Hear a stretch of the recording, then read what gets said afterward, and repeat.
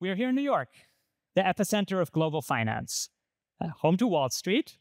And we're here at a special moment in history where the US financial system is now so open to blockchain innovation. But there's a problem. There's a wrinkle in this story. If we want to bring banking and capital markets on-chain, we need to solve privacy.